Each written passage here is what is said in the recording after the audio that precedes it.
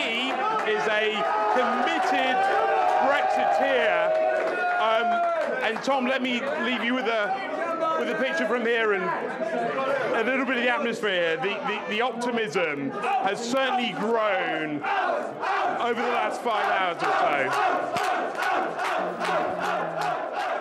Well, there you have it. That is perhaps the picture of the night to date. They certainly think they've got it. It is a quite extraordinary moment, not just in tonight, but in British history, quite frankly. Very few people thought we'd be at this point, least of all David Cameron, but we certainly are at this point in the evening.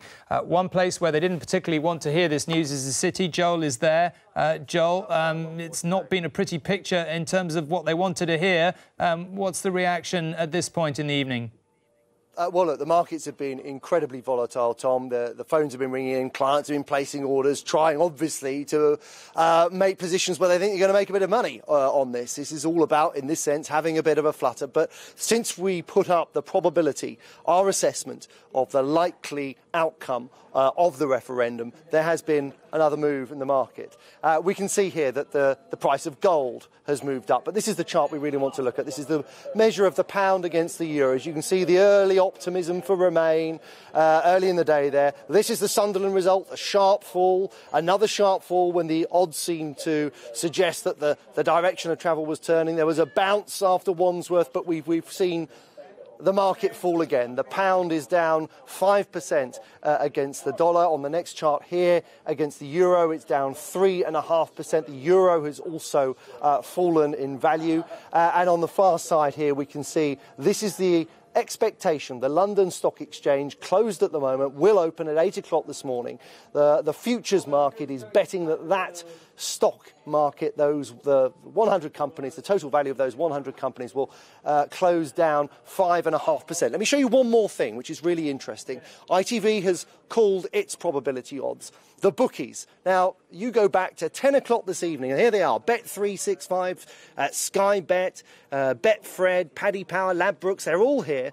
Their odds, they were predicting very firmly the probability of a 75% Remain victory. Those odds have all gone into reverse. You can see one by one, all of them now offering odds on for Britain to leave the European Union. I'm joined now by Joe Rundle, who's the head of trading here. This is quite a remarkable turnaround. No, this is. And actually, while we're on air here, we're seeing the pound make new lows. And this is the market really waking up to the realisation that we are going to see probably now a leave from the EU. And that is going to cause some significant issues tomorrow. The people watching, Joe, will just see lines on a screen. This will be impenetrable. They'll get the sense that the pound is moving. But put this in context. On an average day, how often do you see this? These are once in 5-year, 10-year moves. The moves we are seeing here are moves that you would see over a whole month, and we're seeing these moves in matter of seconds, and they're on the basis of polls, results coming out. But it now is the trend really does look like we are going to leave, and we are probably going to see more moves like this and bigger moves like this, and they're going to gather speed as it becomes more and more clear that we are going to see this leave. OK.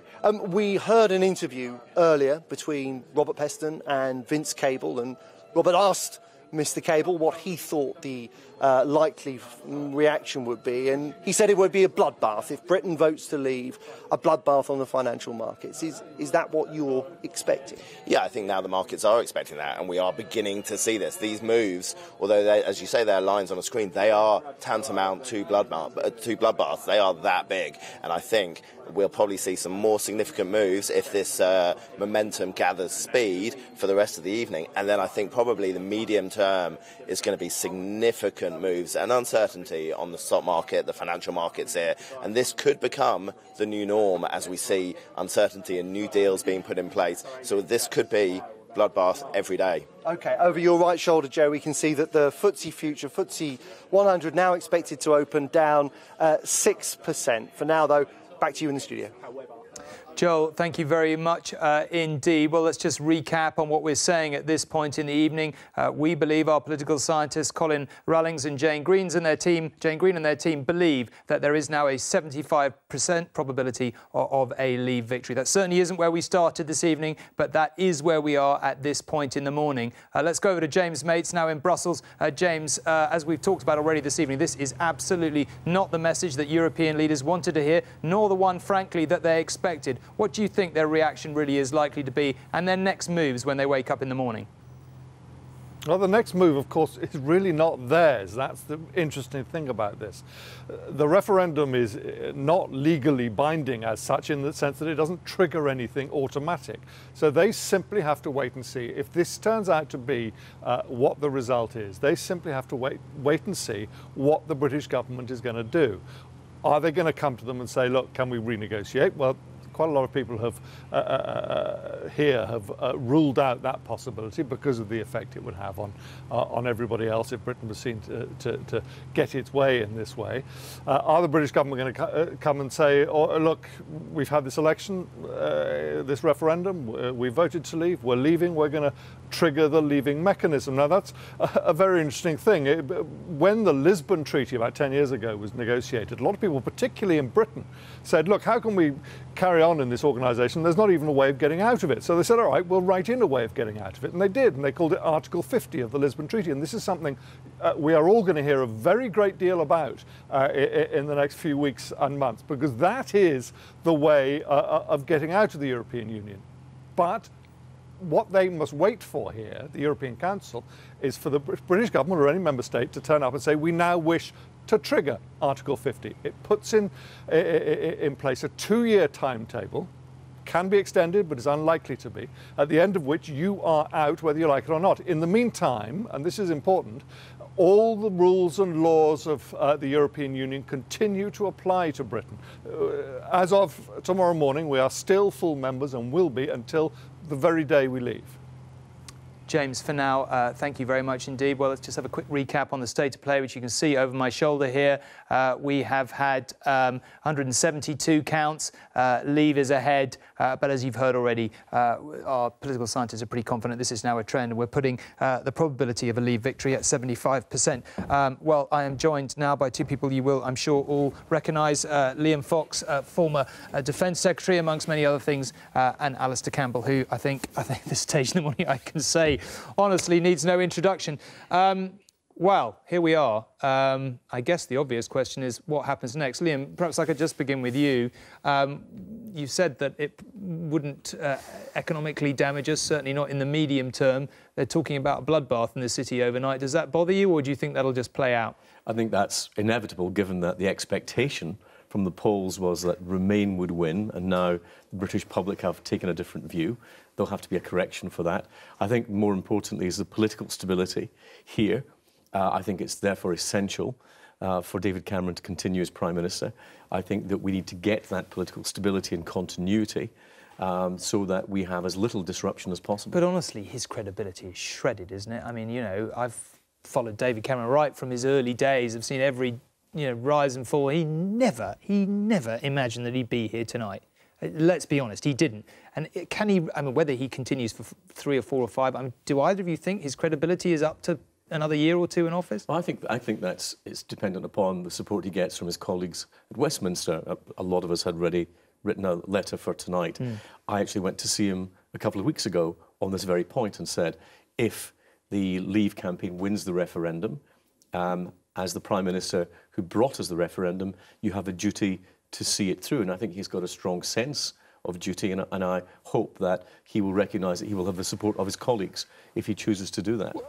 Alistair, what happens next? I mean, we are in uncharted territory here. You know, we've heard Robert talking about this is a moment in history. Well, it sure is, but none of us can accurately predict what happens next. I've heard it said that there should be a cross-party negotiating team put together to work out. And what's your sense of the next few steps in this unprecedented territory? Well, first of all, we're going to get the whole result. And as your analysis says, the trend does look to be heading towards a Leave, but I don't think that's a given yet because some of the big cities have still to vote. But whatever happens, this is uncharted territory. I think even a Remain win now, a small Remain win, I think throws up all sorts of really big political questions in the air. So if it is Leave, I think what happens next is that there does seem to be this desire of the Conservative Party that David Cameron stays. Whether he can stomach that, I think, is a question. I suspect he probably would. I think within the Labour Party there are going to be all sorts of questions for the leadership. When you say questions, I mean, is Jeremy Corbyn finished as leader at this point? I don't think there's anybody who can seriously think that Jeremy Corbyn connected with so many of these people who have been lost. And we saw what happened in Scotland, and I think we're now seeing something similar in parts of the north of England. I think that the whole question of the union now comes into view, because Scotland has voted, I think, in every... Do you think another referendum in Scotland is inevitable off the back of this? I think it's very likely. I think it's very likely, and I think in this mood that there appears to be about politics and politicians and the world, I could see them winning it. And then I think you're into all sorts of stuff. So I think within the European context, I think James is right. I think and by the way, I don't think they'll be aslebe. I think they'll be watching this. No, I suspect they won't be asleep. And I think I don't think they expected it. I'll be honest, we were talking about this earlier. I've been slightly worried this is the direction it's been heading in for some time, because when you do have such an overwhelming volume of opinion pushing in one direction, but it just wasn't pushing the people back, pulling the people back, then you've got a really big problem. I think everyone watching this, whichever way they voted, whatever their view, is going to be thinking, oh my God, good or bad, what happens next? Because we are in uncharted territory. So let's just keep our eyes forward.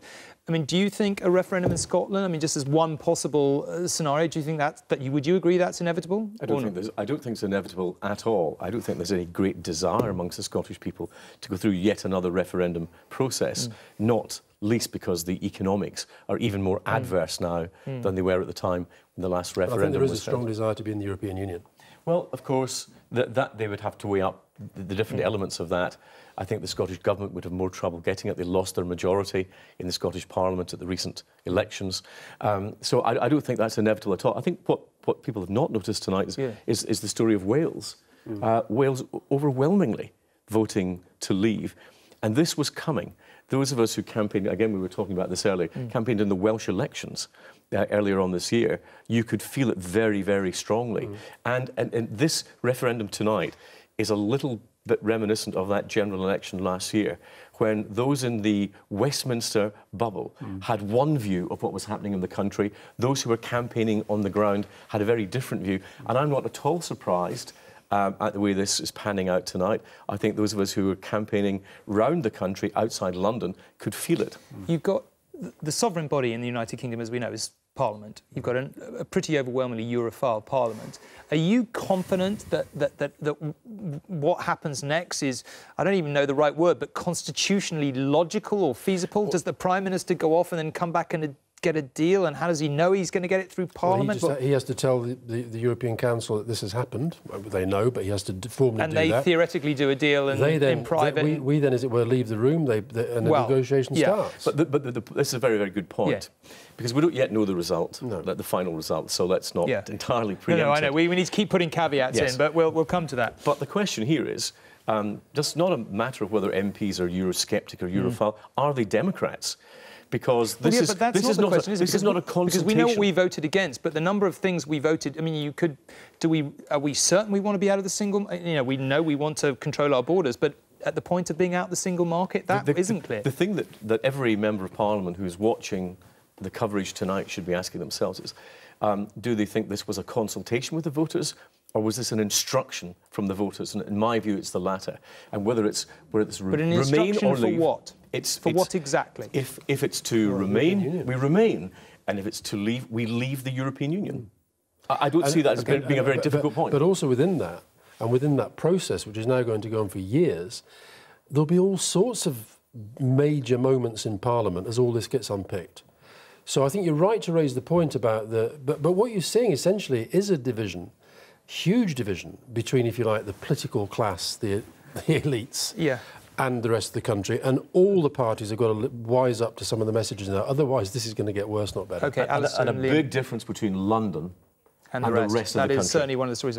Liam Fox and Alistair Campbell, thank you very much indeed. Whilst we were speaking there, Jane and Colin and their teams were reviewing the probability, and we have decided to push that up a little bit. And at this point in the evening, we are now saying here on ITV that we think there is an 80% probability of a Leave win. Let me just repeat that, an 80% probability of a Leave win. Clearly, we are in the territory of making history here tonight.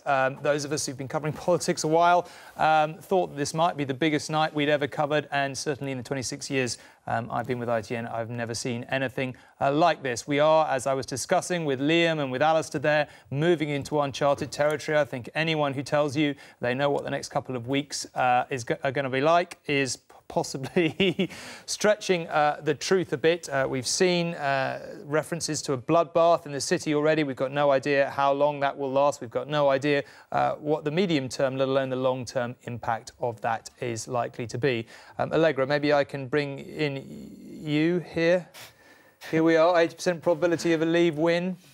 Uncharted territory doesn't even really begin to describe it, does it? So I want to just pick up on some of the things Alistair Campbell and Liam Fox said. I mean, firstly, Campbell sounded like he thought there was a case for another election because he could see the logic that we were talking about with Steve Hilton earlier, which is that it's all very well and good to say you're listening to the British people, they want Brexit, but then if you don't agree with it on these tiny, tiny votes, there'll be all these occasions when people might want to vote against it and they can't. It's a zombie parliament, so it has to be dissolved. Some people have been in touch with me just now to say probability of a general election sometime 2017, because these parties can't struggle on like this. Well, except the Tories won't want it, will they? The Tories party is largely Eurosceptic, and they've got what they wanted, which is a clear mandate to leave the European Union. They're not going to want to trigger another election, are they? Except you have the SNP in Parliament, you have Labour in Parliament, and so how do you get things through in this incredibly sticky period, which will be really fraught? I mean, we should say there won't actually be anything. A lot will happen on the markets, but nothing happens A, when Article 50 is triggered for 2 years, and B, before that. And what the Brexiteers want to do is not trigger it for a heck of a long time. So there's this thing they're talking about, informal talks and then formal talks. But I just wanted to pick up on one other thing. Alistair Campbell's suggesting he thought that there might be another Scottish referendum, and that actually might be, in this new mood, it might be more successful. Liam Fox disagreeing. I slightly agree with Liam Fox that actually Sturgeon might not go for it. But anyway, there's some of the consequences that were brilliantly... Well, there's a whole bunch of stuff there. Where would we even start? I can see Robert Peston appearing in the walked corner. into the studio. So, Robert, perhaps you could come and sit down and join this discussion about the uncharted territory that we're in. 4 hours later. I should say that there are, of course, still caveats around this probability. Let's inject some caveats. Oh, here we go.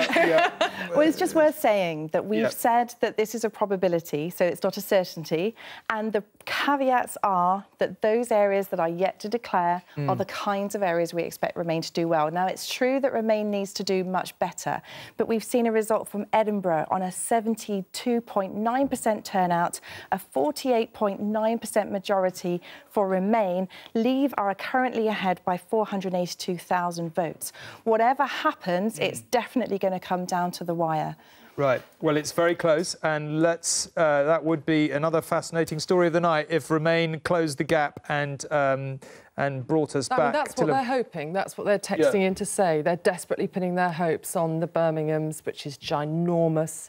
And as you say, Edinburgh now in, Liverpool in earlier, Cardiff they're hoping for. That's what they're clinging on to. But it's going to be recriminations, isn't it? Because it's going to be parts of the country that haven't delivered the Remain vote they were expected to, like Scotland. Yes. Step forward, Mr. Corbyn. Indeed. Parts of the country that are delivering massive, Leave votes. And if Remain do just edge ahead, there are going to be some... Well, they're going to be angry people either side tonight. I think we've seen enough to be confident about two parts of the kingdom. However, the full result is coming from Northern Ireland now, 55-45 for Remain. And as Liam Fox was pointing out, Leave doing very much better in Wales than was expected. We're only short of 2 or 3 results in Wales. Currently, it's 46 Remain, 54 Leave, and it's certain that Leave are going to win in Wales. OK. you'd expect social media to be alight at this point in the night with everything so close and us predicting a fairly high probability of a Leave victory. The trend may go the other way. We'll see. But anyway, let's see what Nina Hussain has got to say about it. I must just say, when you first announced that probability, with the obvious caveats, of course, just to the left of me is the green room for tonight's programme, where all our guests have congregated. And, you know, in comparison to the Leave campaign, where we heard those cheers and those shouts of out, there was silence in this room. And I have to say that silence hasn't really gone away. It's incredible to see so many political commentators and journalists not saying much at all. I think it's just the shock of what could be happening here tonight. Rob Owers is here with me from Twitter, and look at this map. I mean, we've been looking at this all night, but it's gone absolutely crazy. This is the number of conversations happening right now talking about the EU. Well, yeah, this is a time lapse that shows the number of tweets sent. So this was from the start, from the moment the polls closed for the last couple of hours, and it just shows about 5% of tweets, because most tweets aren't geolocated. So these are only the ones that people have actually chosen to have their tweets geolocated. So there's 95% more that we can't show you. And what we're seeing is all across Europe, there's a huge conversation going on right now as people listen to the kind of news that you're breaking about your prediction of 75%, potentially looking for Brexit, that it may be they're going to have to wake up to a new shaped Europe in the next couple of years. Yeah, that's gone up to 80% now. Let's also look at the rest of the world and whether, you know, obviously key interest there in the United States. Yeah, so these are tweets about the EU referendum, and you can see that all across the world, all across the globe, this was that big burst you saw just then was when the polls closed and we first started to get the results in. And what you're seeing is all across the world, especially Commonwealth countries and our big trading partners, there's a huge amount of interest in what's going to happen for the UK and for Europe. Rob, thank you. I'm also joined by two guests from the Green Room, Sundar Katwala, journalist, and Alan Rennick from UCL. Thank you for talking to me. In terms of that moment of the prediction, the probability of 75%, now 80%, I mean, it was just silence, wasn't it, here? Yes, and I think you see Remain's chances of victory narrowing and, in my view, vanishing fast. They're still clinging on to some hopes that we're seeing a tale of four different nations here. Remain ahead in London, ahead in Scotland, has won in Northern Ireland, but that's it. Getting hammered across Wales, outside Cardiff, and losing in all of the English regions. And they're hoping the cities will save them, but they've lost Sheffield. And they're losing in places across England that they would need to win in. Worcester Woman has voted for Leave. Watford has voted to leave. So I think the chances that the cities and London will save them looks like it's slipping away. We are still talking about a probability, not a result. But if that result matches that probability, why did people not see this coming, especially the pollsters once again? Well, the pollsters will have to explain what happened in terms of the methodology, but there was an eerily calm last 3 days. The markets have gone into meltdown now. They've been very, very quiet on Monday, Tuesday and Wednesday because the polls looked very narrow, actually, very even, but the markets and the pundits decided that probably Remain had won and that this was a non-dramatic night. This actually looks like a very historic night. Alan, very quickly, if, what happens next? Well, there's only one thing that we can say with certainty, which is that we will not leave the European Union immediately. It's going to take a very long time. So next, the Prime Minister will come out with an announcement in a few hours' time where he'll say whether he's going to stay, for how long, and also he'll say something about the timetable, how quickly he's going to move in order to start the negotiations on the process of Brexit. OK, Alan, Sundar. Thank you very much, Tom. Nina, thank you very much. Well, let's just take stock at this point in the evening, because whilst Nina was talking there, we were discussing around the desk just exactly what's going to happen over the next few weeks. Robert, why don't you kick off with a summary of what you reckon is actually going to happen over the next week or two? Well, I mean, if we are right, and I have complete confidence in our colleagues that we are right, that the likelihood is that we are... Sticking another caveat there, because it could go the other way, but let's just go on this trend. I don't think it's very likely. That we are, you know, about to witness a vote in favour of leaving the EU.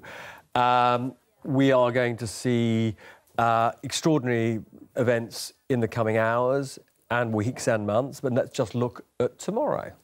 OK? So tomorrow we will see a fall in the value of the pound greater than probably anything we've witnessed, certainly since we tumbled out of the exchange rate mechanism back in the early 90s.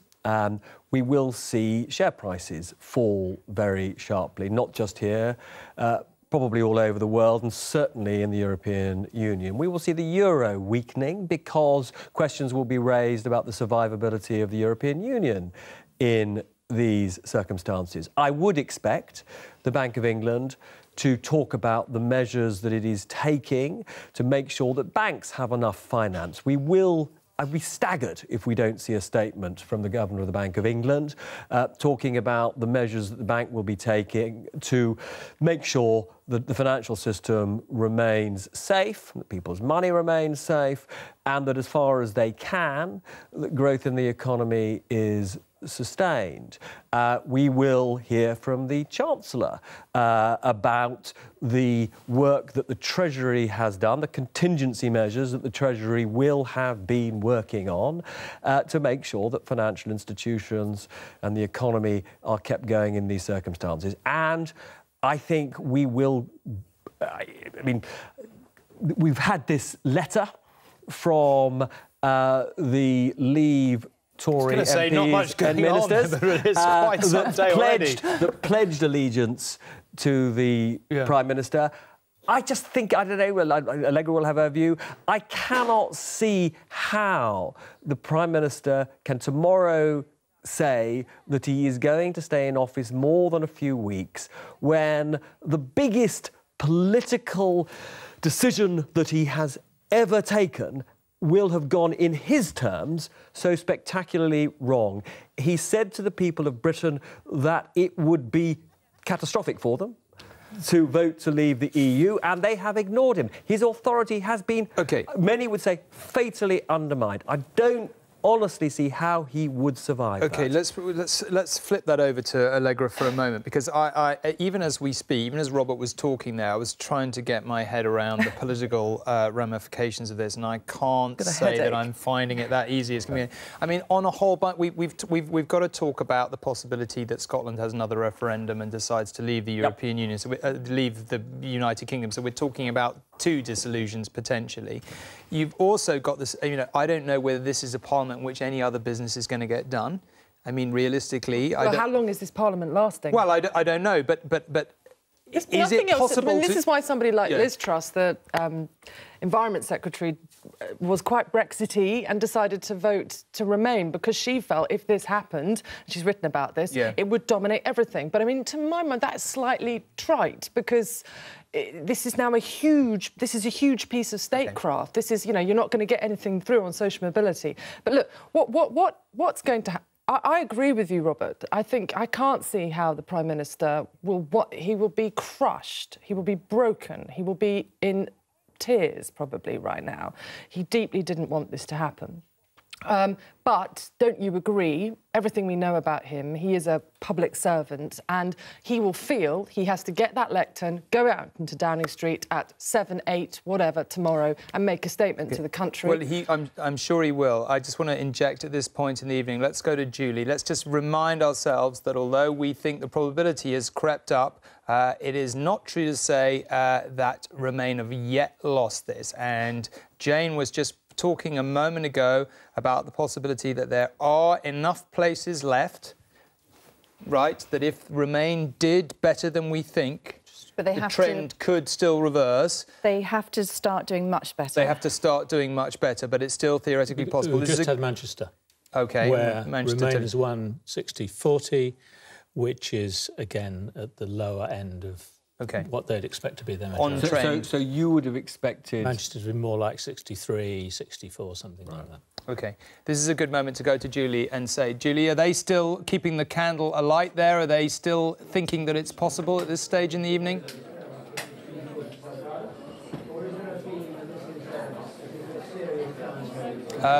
Tom, alongside me now is Will Straw, the campaign manager for Remain. It goes quiet for long spells now, with the occasional cheer for places like Hackney, Will. What's your reaction to what we seem to be seeing unfolding? Well, it's been a tale of two countries this evening, I think, with obviously Scotland, London, other big cities like Manchester just declared for Remain, but of course large parts of England and Wales for Leave, Northern Ireland for Remain as well. So I think very divided country this evening. There are still a number of results still to come, but obviously... you can't ever have dreamt you might be in this position, though. Well, last week we were 7 points behind in the polls, so I think we were certainly contemplating this happening.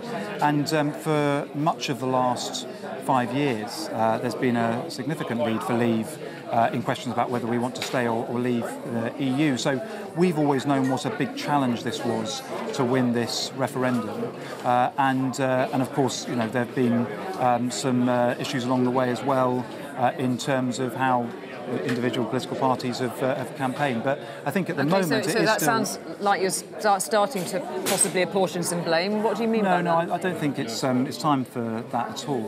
Well, what potentially went wrong with this campaign? Well, we don't know what the result is yet. There's still results to come in.